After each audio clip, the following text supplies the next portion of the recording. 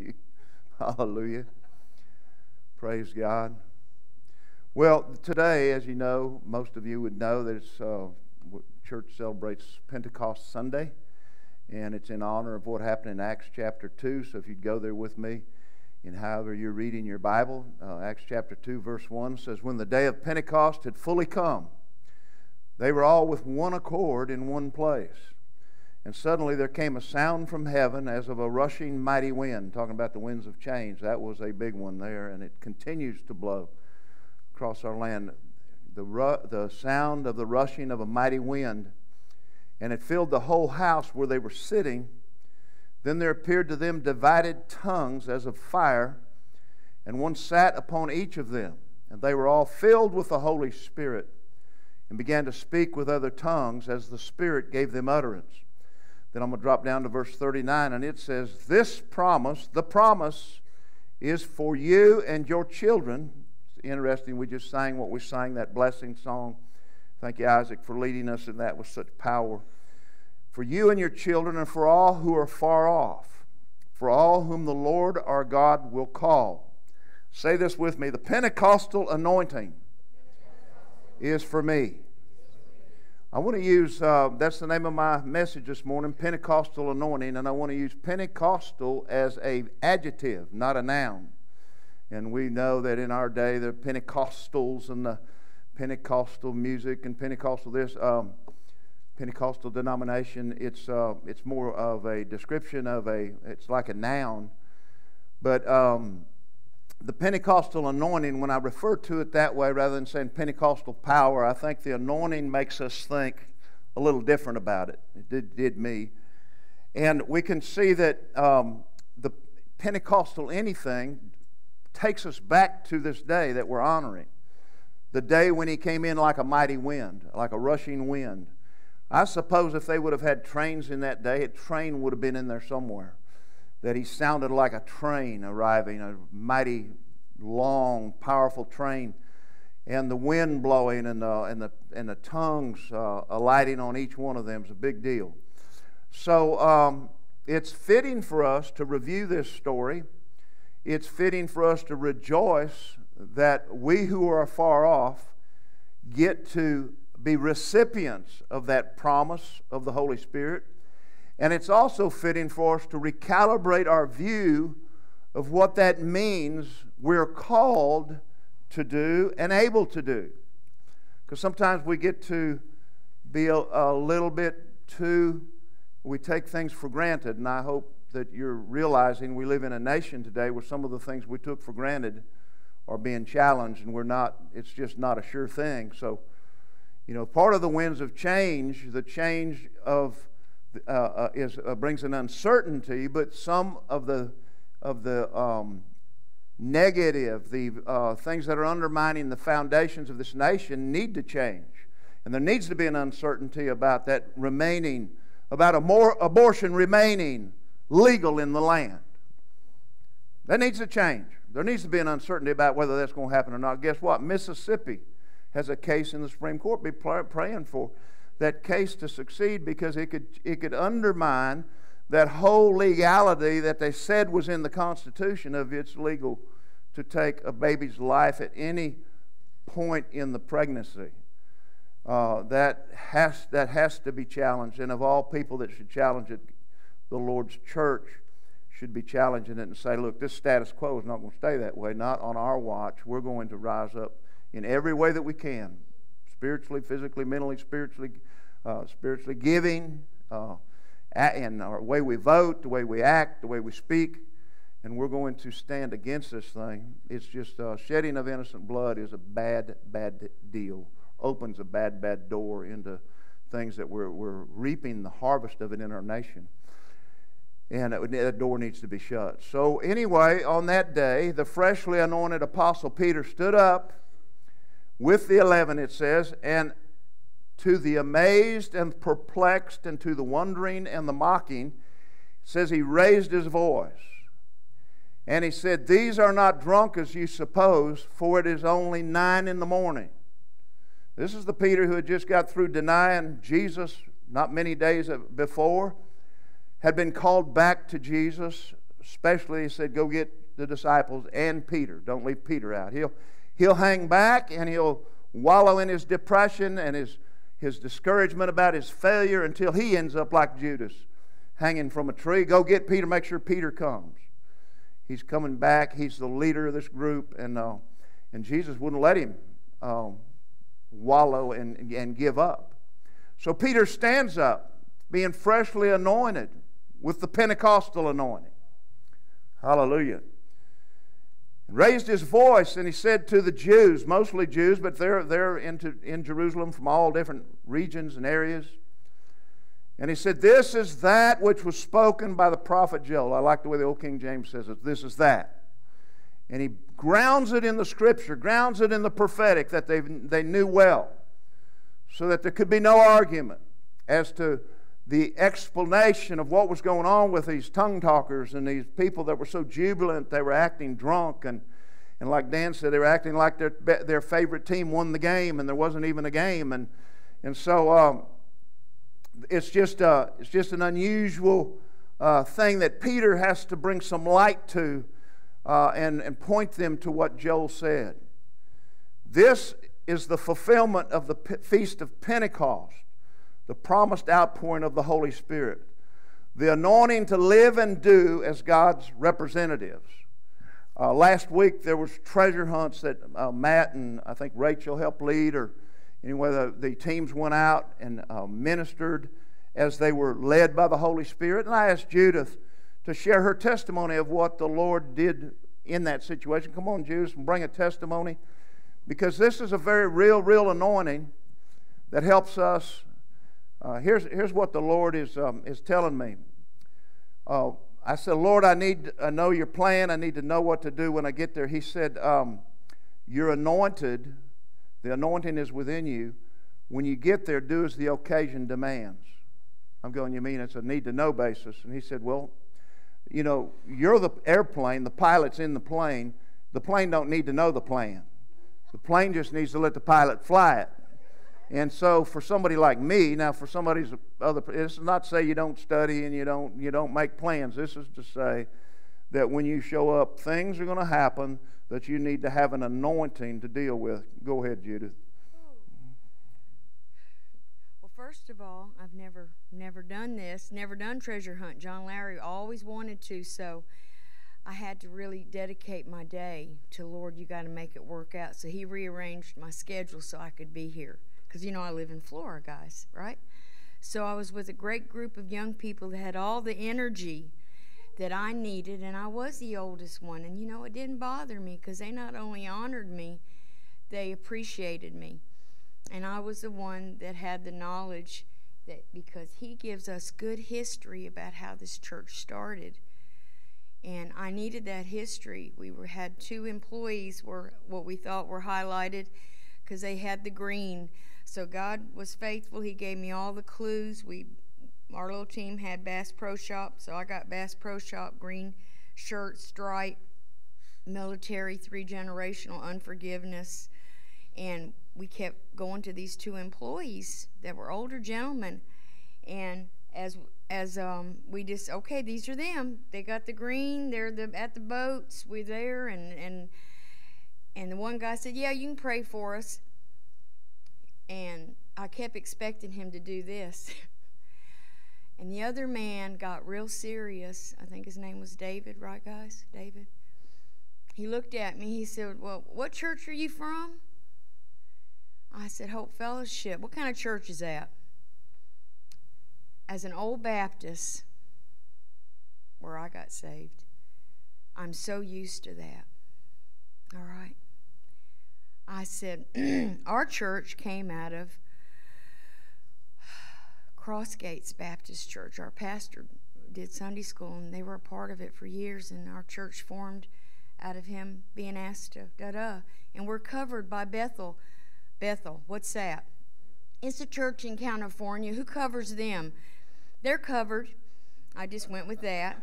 But my clue was, my word that was what was from the Holy Spirit was, we came out of, because he said, oh, my membership's there, I don't go anymore.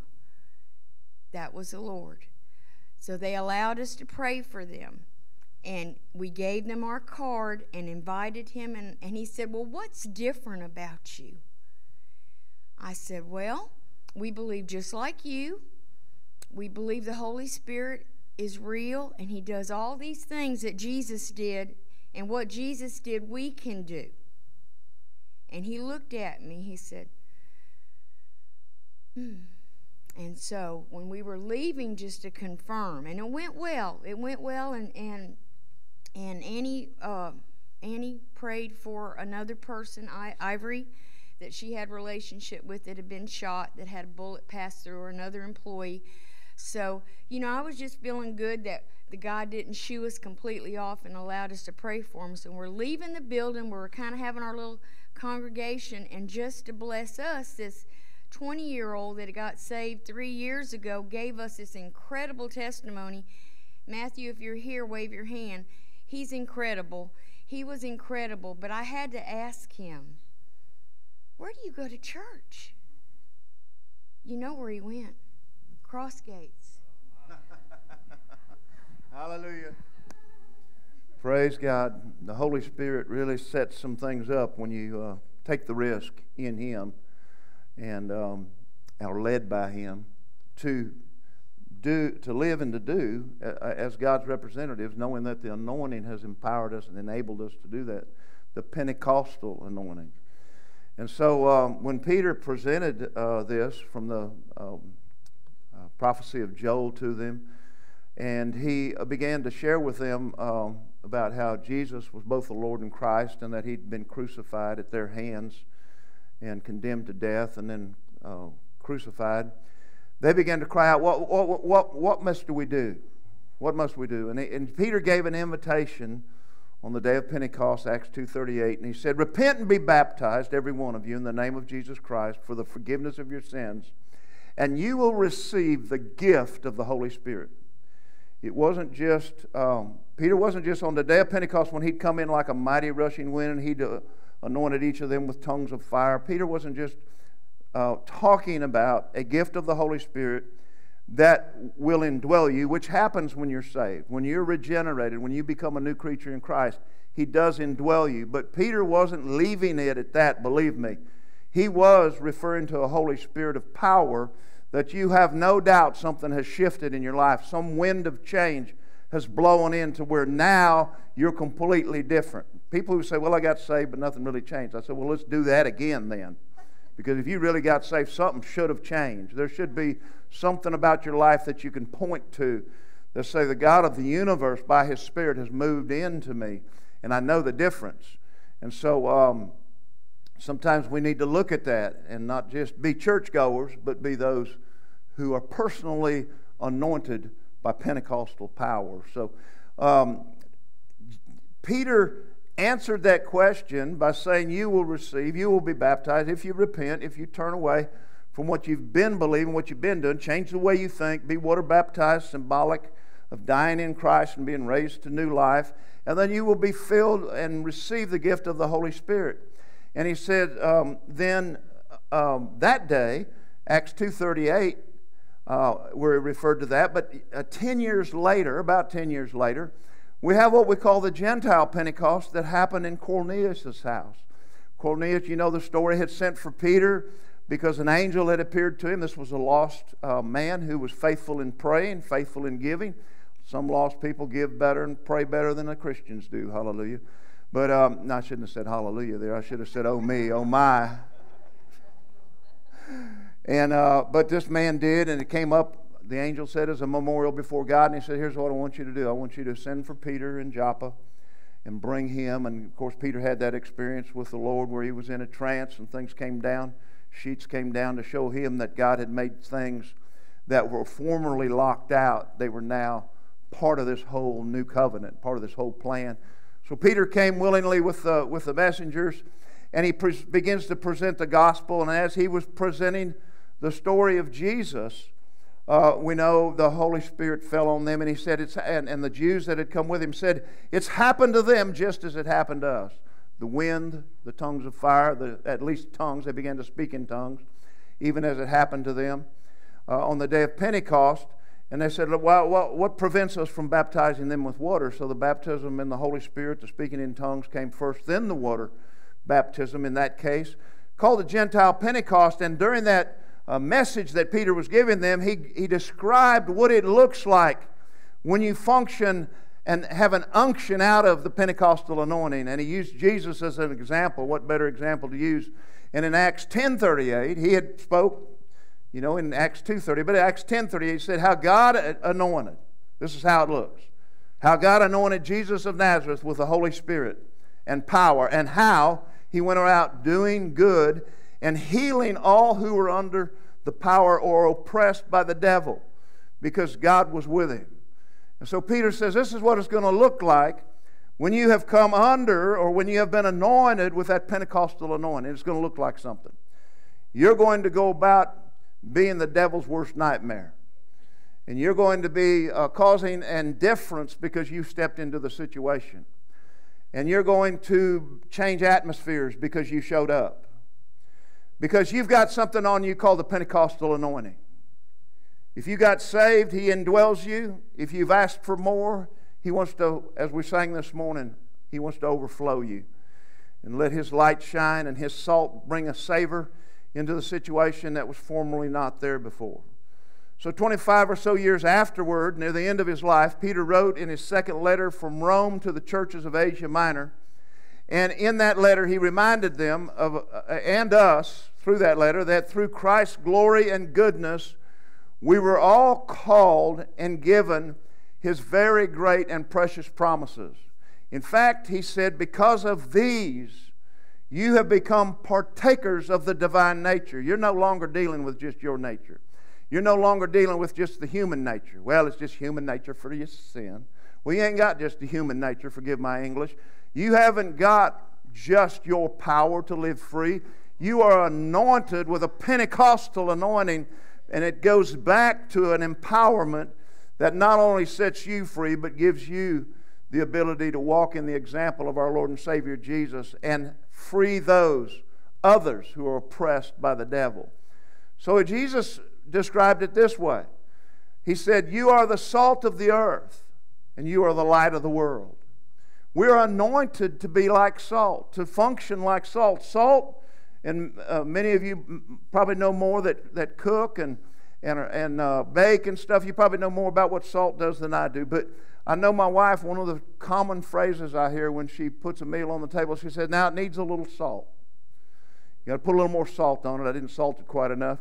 Why would she do that? It's because she wants her food to be flavored to where it's tasty, to where it's attractive, to where I have a problem with my weight. And so I blame her.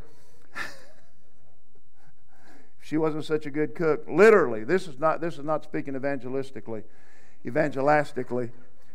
I weighed 20 pounds more 2 weeks after I got married.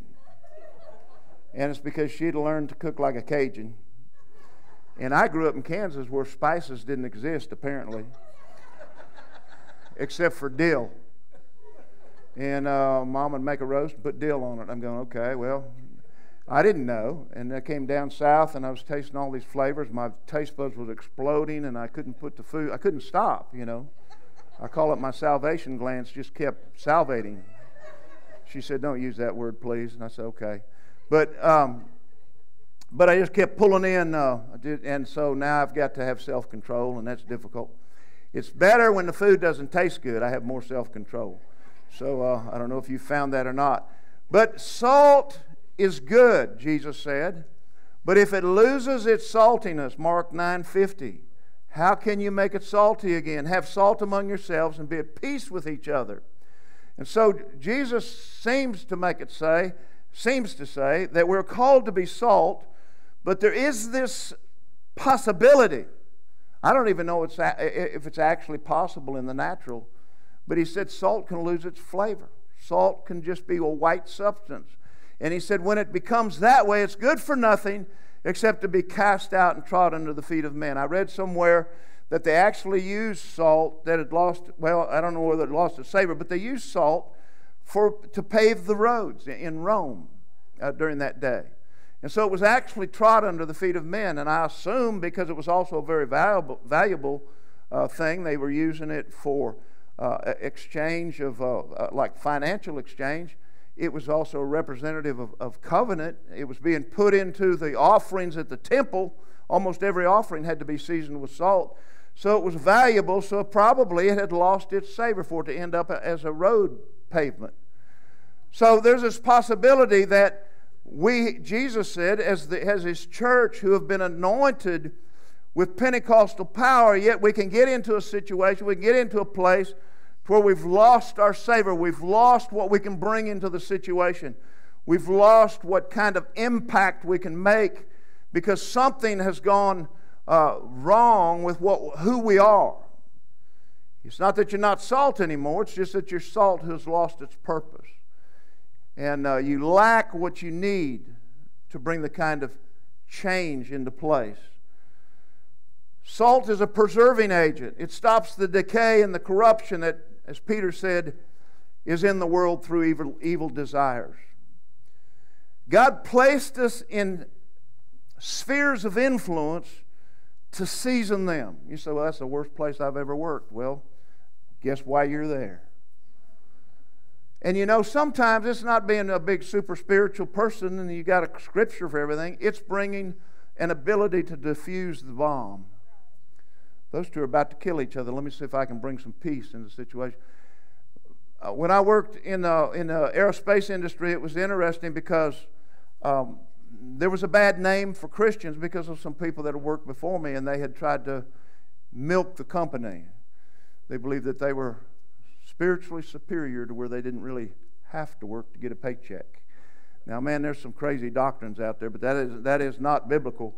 You should be the best, most dependable employee, at least doing your best. So your employer would point to you if he said, I want some just like him. Maybe trained a little better, but just like him. But I walked in that situation, and there were some that were just mad at me because of some other guys. And it took me years of just living in front of them and doing things. I really did it with a wrong motive. I read somewhere in the scriptures that you can serve them, and it's like piling coals of fire on their head. And so I really wanted to pile coals of fire on their head, but I couldn't do it without serving them. So they'd go to wash their hands in the sink, and I'd roll the paper towels down for them. How do you like them coals, buddy? I wouldn't say that. But they'd be moving something heavy. I'd get over there and I'd help them, have some coals there, man. But but the Lord honored it anyway. And over the years, they began to shift, and they began to come to me in their desperate situations. One man asked me, he said, will you give me some words I can say to my father? He said, I'm going to visit him on the coast. He's in the hospital. He's just got a few days to live. He said, I want him to go to heaven. I don't know what to say. I said, well, let me tell you, Tommy, your dad needs to know Jesus, and here's what you say. Had another guy said, I've got to make a decision. He said, I've been offered a great opportunity, and he said, but I've got a good job here, and I don't know whether to take it or not. And he said, would you pray for me? This guy had been a big harassment. He had been in my face, but it came around. 2 years before I left, they gave me a raise in that department for being the chaplain of the department. They don't have a position for that.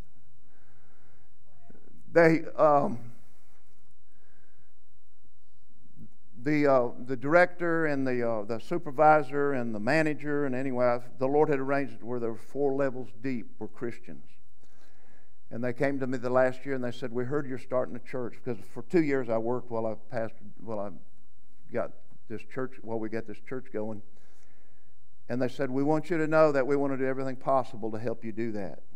I have my own office, which was not supposed to happen at that level. It's supposed to be in a bullpen with a lot of phones. I had my own phone, had my own computer. And they let me have the flexibility of doing funerals, doing weddings, being off, being on, working whenever I could work. And the Lord just blessed it. But it's because I went in there and I said, I'm called to be salt. I wasn't thinking this way. I just knew that this is how it's supposed to be. I'm called to be salt. And because I was there, that department became a better department. And because you're somewhere, it's supposed to make it better. Because we're in this city is supposed to be a better city. Because we're in this nation. See, Abraham said, Lord, if I can find 10 righteous, is that enough seasoning to spare Gomorrah?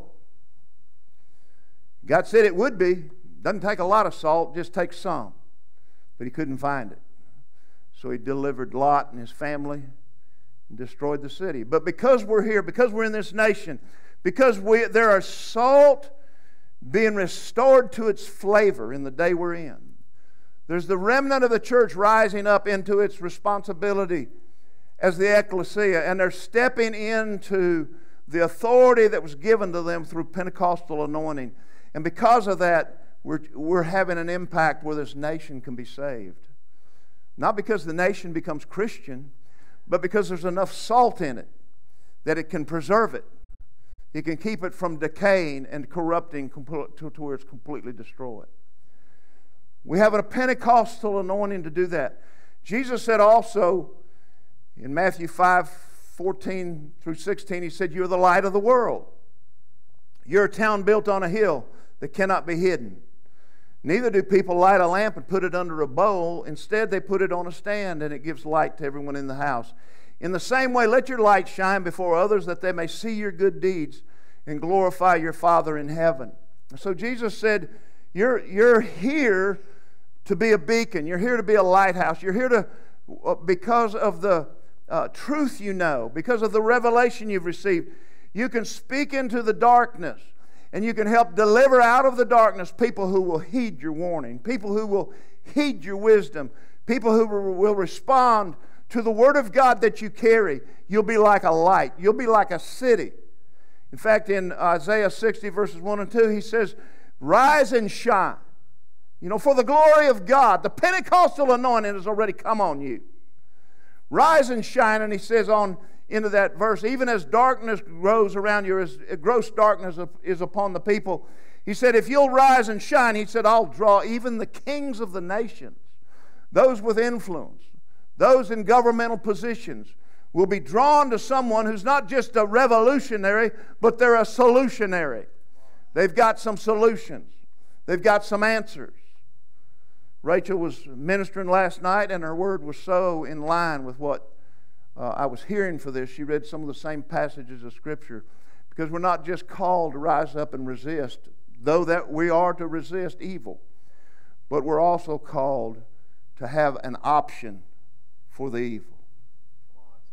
We're called to, well, what is a pregnant young lady going to do then? She's 14 years old, 15 years old, or someone who can't afford another child. They already have so many. What are they going to do? Well, the Blackshear family said, well, we'll just take one. We'll adopt one. The Hayes family said, we'll adopt two. The CPC that we support, because we give financially to it, they said, well, we're going to help them meet all their maternity needs. Make sure they're well cared for so that they have an option. We'll give them a sonogram. But we need some Christians. We need some people who believe there needs to be an option, not just, you can't do that. Well, what am I going to do? Well, here's something you can do. And so Jesus said, you're going to be that kind of a light. You're going to be a light that brings hope, and a light that brings an option so that people don't have to be trapped or be captive in their sin and in what the devil offers them. See, society is a place where, because of its the issues and because of the blandness of life without God, the devil comes along with something that he says, this will spice up your life. This will make it more exciting. This will make it more, make you more happy. So you do this, and you take this bottle, and you take this pill, and you get into that relationship because you deserve to be happy. Your Constitution even says, the Declaration of Independence says you have the right to pursue it. And so you deserve that. Even they recognize that, and God recognizes that. But see, He gives you options that right around the corner is destruction. Right around the corner is death. And right around the corner is hurt and evil for your loved ones. Excuse me. So the devil has these offerings, and we can't come with just something to say. Even Paul, when he wrote to the Ephesians, He didn't just tell them, now quit getting drunk on wine, did he? He didn't tell them that. He said, quit getting drunk on wine, get drunk on the Holy Ghost. He had an option. He said, be continuously being filled with the Holy Spirit. Why did he say that? Listen, there are some things, I've been walking with the Lord long enough that there's things we can enjoy. You can't build a church on them, but you can enjoy them. And you need to know the difference. Somebody said, well, he's so free, you don't know when he's going to show up for the church service. This was the leader. And I said to this was a national leader saying that to me. I said, well, you can't build a church that way. And they said, no, you can't, and the person that he's accountable to, they're dealing with that. Well, they weren't going to say that part until I said that. And so there's things you can be late, you can hang out because of things that happen and stuff, and there's no legalism about that. And you can enjoy obeying the Lord with a lot of spontaneity, and you need to. But in order to build a church, you have to have certain things you can count on. But we enjoyed some things over the years. I enjoyed services for about a month and a half, 2 months, where you didn't know when you came in there, it was like a bomb went off. And I'm telling you what, it was a brother that was trained in Rodney Howard Brown ministry, and he had that anointing. And when he laid his hand on you, we were talking about this last night, when he laid his hand on you, he had an anointing where you would forget everything. Oh, everything, your name. So these real prim and proper professors of Bible colleges and stuff would come in, and all their hair, the ladies' hair was done perfectly, and dressed nice dresses and stuff, and they were going to just enjoy the service, But what happened was he laid his hand on them, and the Pentecostal anointing. He said, well, what do you do for a living? She said, I don't know. She was a professor. He said, where are you from? She said, I don't remember. He said, what's your name? She said, I don't know. And she was kind of giggling about it because it was puzzling to her why she didn't know. She always used to know, And so her husband was laughing, and so he called him up and put his hand on him. So what's your name? He goes, I don't know. Anyway, in those kind of services, anything can happen, and so it ends up, and this might offend some of you. Well, I'm sorry. There's people piled in the front like cordwood. And it's, forget catching, people are just falling on people. The catchers are falling on people. And everybody's so wackadoodled by the Holy Spirit that at the end, late at night, we're pushing people out in wheelchairs because they can't walk. I literally put them into vans. We had ushers. Guess what, ushers? Maybe someday. We would put them into vans and drive them home. Leave their cars at the church. They can't drive. And carry them in the house and lay them in their beds. Our associate pastor, worship leader, I could say his name. He still leads worship for a prominent church in town. I'll never forget this. He was laying down there and his shoes had come off and we're over there somewhere, and he'd got up and sit back on the front pew, and his wife sat down beside him, and he started going, unbuttoning his shirt, and she goes, "What are you doing?" He said, "I'm going to bed." She said, "You're not at home." He goes, "I'm not?" And but it was that crazy. And I just want to give you that example. It's not something we should make it our goal or anything. But if the Holy Spirit wants to blow in Pentecostal power, it can look strange. It can look crazy. And you say, "Well, I didn't know that's what I was praying for when I was praying for revival." Listen, every time you pray in tongues, you don't even know what you're asking. And the Lord's saying, the Holy Spirit's praying for us in tongues, "Lord, just deliver them of a binding, captivating dignity. Just deliver them of that." And so the Holy Spirit goes, "Okay, I know how to do that." And then you live with, because of the Pentecostal power, the salt and the light, you live with a stigma. People around town going, "Well, you know what happened to them? I heard a lady bit a man on the leg down at the front." Oh, I'm serious. Laying in those piles, I don't know, but I missed a few what I was supposed to catch, and the lady's head hit the floor just like this. It sounded like a melon, and I thought, this woman's dead.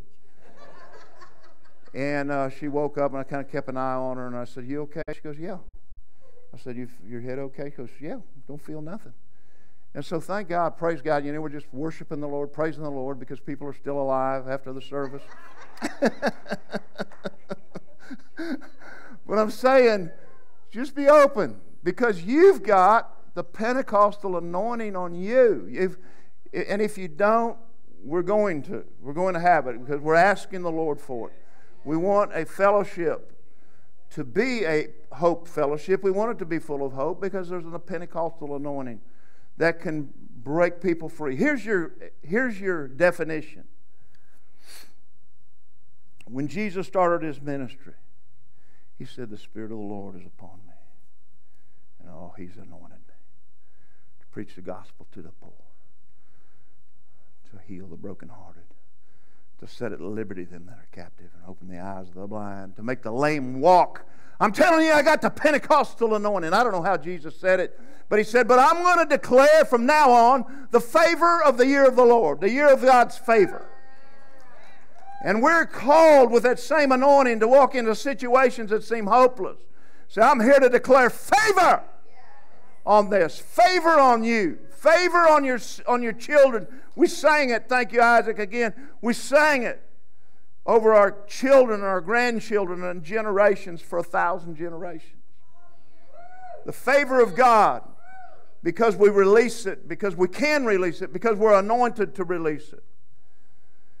Ephesians 5, 6, 8, he says, "Let no one deceive you with empty words, for because of these things the wrath of God comes upon the sons of disobedience." We can't forget that. It's not just, it's not sloppy. There's still a judgment. There's still a disobedience that we need to avoid. "Therefore do not be partakers with them," he says, "for you were once darkness, but now you are light in the Lord. Walk as children of the light." He says in another place, verse 11 right after that, "And have no fellowship with unfruitful words of darkness, but rather expose them." Now that's where Jesus said, those that desire to live godly in Christ Jesus. Some prophet said, those who desire to live godly in Christ Jesus shall suffer persecution, because they hate the light. He said in John chapter 3, because their evil deeds will be exposed. And so they love darkness. Sometimes people, Christians, who know the truth, who know that's wrong, know it's not right, you don't even have to give an explanation. You just have to say, "Look, I just want to tell you something. That movie star that said she's non-binary, meaning she's no gender, she needs counseling. There's something wrong with that, and you know that. You don't have to even be a Christian to know that. You just have somebody with enough guts to stand up and be the light and say, that's not right. But you will also be anointed with the power to endure the criticism and the persecution, or they will ostracize you. Chuck Pierce said this. He said, "We are in an era where we have to have the Spirit of God come on us." That seems so simple.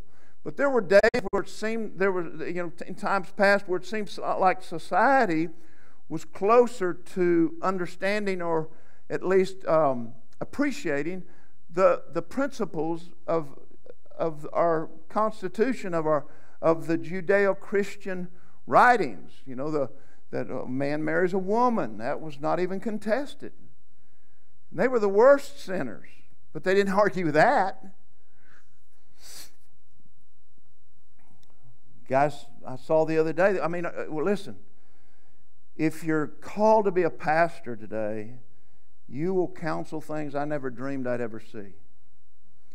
I read the other day where a man had his ears cut off because he was self-identifying as a parrot. Oh yeah, he should be in an institution. But they have to call him by the right name, or they lose their jobs.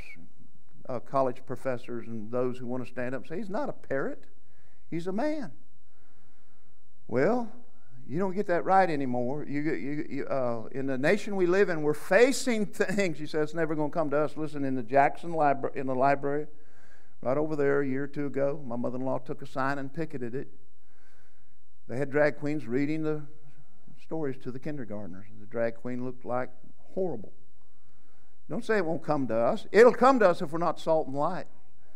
And some of the things that we're dealing with came because the salt lost its savor.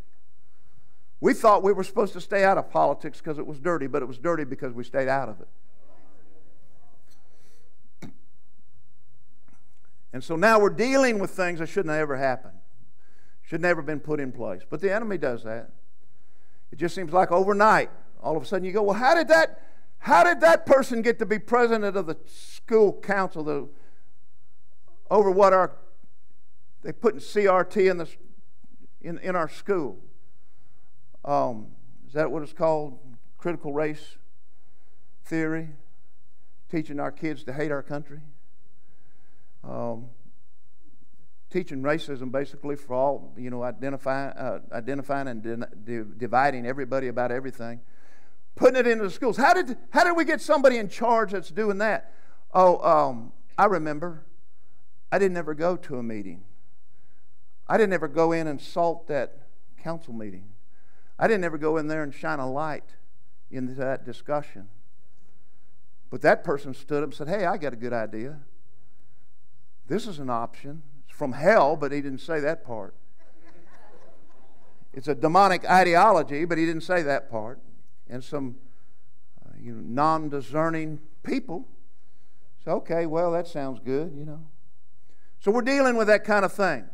I hope in this day and the kind of the things that I just referred to, you're not watching current events unfold and getting fearful and hopeless. If you are, please begin to view them through a Pentecostal anointing. And when you do, man, the opportunities to bring a shift and bring a change to that are so vast if the body of Christ will step into that. Isaiah 10:27. You know what John 10:27 says? My sheep hear my voice, I know them and they follow me. That's precious. Isaiah 10:27 says, it shall come to pass in that day. He's talking about the day of Pentecost. It's come to pass. That his burden will be taken away from your shoulder. The enemy's not going to be weighing us down anymore. His yoke will be taken from your neck. And the yoke will be destroyed because of the anointing oil, the Pentecostal anointing. It's going to break off the yokes off this nation. It's going to break off the yokes off our state. It's going to break them off of our school. It's going to break them off of individuals that we meet in the street. It's going to break them off because you go into that situation with the Pentecostal anointing, the ability to bring light, to bring flavor, to bring a shift, to release a wind. Not just wait on the winds of change, but to be a wind of change because He dwells in you. The very change you're longing for can be released by you into that situation. It's Hebrews chapter 12, verse 28 and 29. Therefore, since we are receiving a kingdom, somebody was singing this morning, I think maybe Bobby, but one of them was singing, therefore, since we receive a kingdom which cannot be shaken, we will not be shaken. We were singing that. Let us be thankful and so worship. Another translation says, serve God acceptably with reverence and awe, for our God is a consuming fire. Man, there's an anointing. It's going to burn up the things that are out of order, going to put into place the things that bring Him pleasure. I'll close with this. Why don't you stand with me?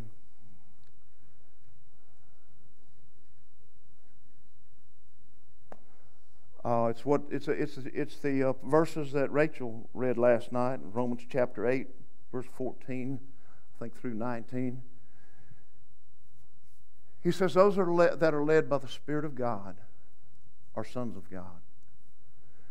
The Holy Spirit wants to lead you and give you revelation on how to be the salt and the light. If you'll let Him lead you, He'll keep you on track.